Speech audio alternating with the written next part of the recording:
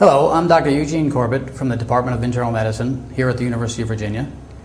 I'm here today to participate in a history and physical examination with a standardized patient. We haven't met before, but the purpose of this is to provide an opportunity for you to observe how a physician might perform a complete history and physical examination on a patient who's new to them. Mr. Murray, I'm Dr. Corbett. Nice to meet you. Yes, sir. Nice to meet you. Yeah, first time we've met. Yes. Yeah. Yes. So I understand you made an appointment for an examination. Yes, correct. And we're going to a complete physical examination, I understand. Yes. And I'm going to ask you about why you came into that. But will you mind if I take a few notes just in case? No, that'll be fine. In case you got lots to tell me. Don't want to miss too much. That'll be fine. Good. Good. So you made an appointment for an exam. When's the last time you had a physical examination? Probably 2 years ago. 2 years ago. Yeah. Okay. Well, tell me why you made this one. Well, I had these chronic headaches going on that I've had for about 3 months now, and they're just not getting any better, and I want to see if there's something we can do about it. So when you say chronic, you're referring to the fact that they've just been steady for 3 months, or they've been longer than that? Well, it started 3 months ago, and they were like every other day or so, and now I'm having them every day.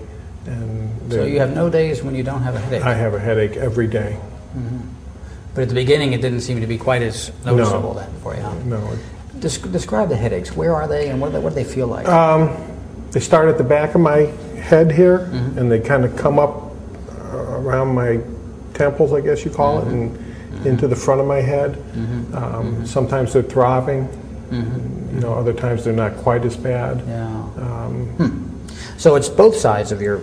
Yes. It starts in the back and comes up the front. Correct. Do you have a headache all the time, or does it just come in episodes? Well, I have a headache all the time until I take something. I take Advil and Tylenol that seem to help it, and that eases it up. Is it ever gone? Is it always something there? There's always something there. I always know it's there. It's just the intensity of it. I see.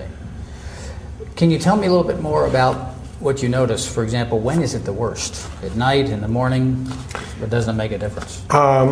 Well, it doesn't make a whole lot of difference. When I don't get enough sleep, it's really bad. If I move my head in a certain way, or if I strain or stretch my head in a certain way, it seems like to be what worse. way? Can you show me that? If I go like, you know, to the back, or if I'm, you know, bending over. Just any exaggerated moves. Any exaggerated move makes it seems worse. to make it worse. And if I don't take the Advil and the Tylenol, it seems to be worse. Makes it worse too. I see. So this 3 months ago it started. It's both sides. It's in the back, and you can make it worse if you either extend or lean forward for too long. Is yes. that the idea? Just I call them exaggerated head movements. Yeah. What happens when you're lying down? Does that ease it or make it worse? I think that eases it some. It does. You know, especially if I can get some sleep. I see. It seems to ease it up some. So the act of lying down and sleeping doesn't make it worse? No, I wouldn't Makes say. it better, maybe? Yes. I see. I see. Does it change based on if you're eating, for example? No.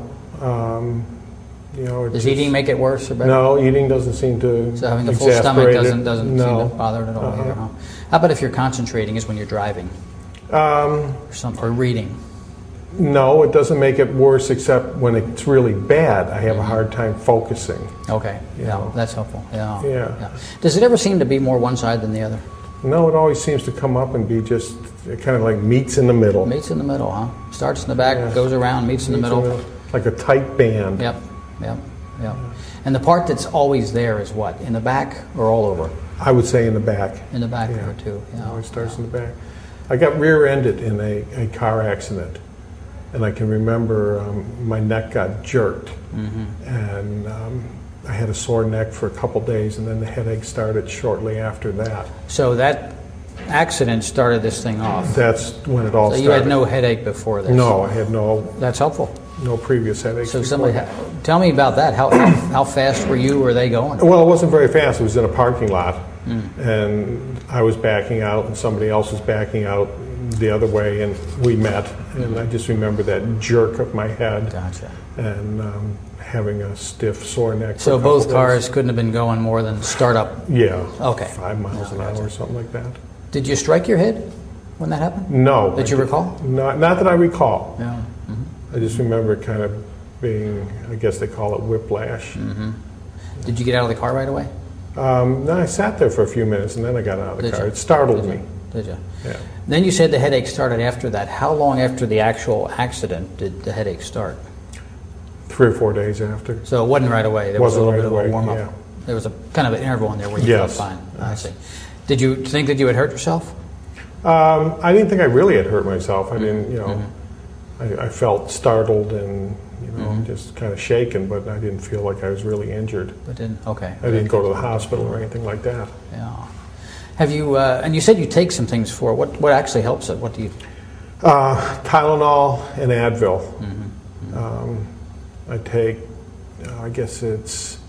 How much do you take? I take a lot. I take 16 Advils, 4 tabs, 4 times a day. Wow. And I take... Self-prescribed? Yes. 2 Tylenols 4 times a day. So I'm taking... 8 Tylenol and 16... 24 pills a day. Wow. I take it you warmed up to that you weren't using that. Right. I started out with less see. and it wasn't working, so I just kept adding to it, and it does give me some relief. It's a lot of medication. It doesn't, it seems like too much. That's one of the reasons I came to see you. Good for you, yeah. Does that mean it just keeps getting worse? The headaches just kept getting worse in the severity of them, yes. Yeah.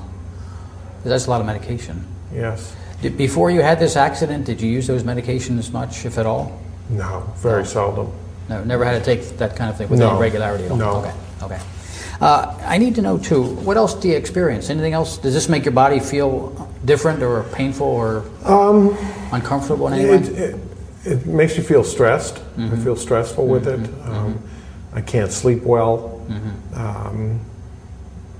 It's uncomfortable. Yeah. It's just kind of a nagging thing that's there all the time. Gotcha. Does it bother your shoulders, your arms? You feel anything down here? No. Strength? Pretty good. Tingling? No, not really. How about just being able to use your arms in normal motion? Yeah, That's not disturbed at all? No, that's fine. I see, I see. Wow, so you had an accident, took a couple of days for this thing to get to you, 3 or 4 days, but then it started bothering you and persist, and now almost has this stubborn worsening. Is that what I'm... Daily. Daily. And what kind of work do you do? I work in a car dealership. I'm a service manager. Oh, yeah. So has this had an impact on your ability to just do your normal stuff? Well, again, it has, in that it's uncomfortable. I feel stressed because of it. I'm able to do my job. I like my job. You can do your work. Have you missed any days from work? I think I missed 2 days in the beginning, but I've been at work since then. I'm able to go to work, but I make sure I have my Advil and Tylenol with me. Other than that, I'm working. You sound like a great employee to me. To work through this kind of thing is pretty difficult. Well, I like what I do. I work on vintage cars on the side. I see. Yeah. So I try to make it. I have a sense of what you're telling me. What's your diagnosis? I don't know if I did something to my spinal column back there. I don't know what you guys call it, but something happened when I got hit, is what I think. A jerk did something. Other than that, I don't know what it is. But you're fairly sure there was a couple of days in there where it wasn't obvious to you that there was anything wrong? Other than it just being sore. Okay. It was sore and stiff. But the headaches didn't start, like I said, until about 3 or 4 days later. So there was some discomfort. Yes, right away. But you would call it more a soreness or stiffness. Yes. Than an actual headache like you're having now. Okay. Right. Gotcha. Yeah. I need to know a few more things about the effect of this on you. How's your sleeping? Do you sleep okay? No, I don't sleep well at all. Why not? The headache, the discomfort. It's hard to get to sleep. I sometimes can get to sleep and then the headache wakes me up. So my sleep patterns have been totally disrupted. So how much sleep are you getting at night compared to what you like to get? Well, I used to sleep the night through, which was probably at least 8 hours. And I'm probably up 3 and 4 times a night now. Wow. And how long is that I would call it a sleep deficit. How long has that been going on? Well, this happened 3 months ago, probably 2.5 months now, because it wasn't as bad in the beginning, but they did just get worse. Wow.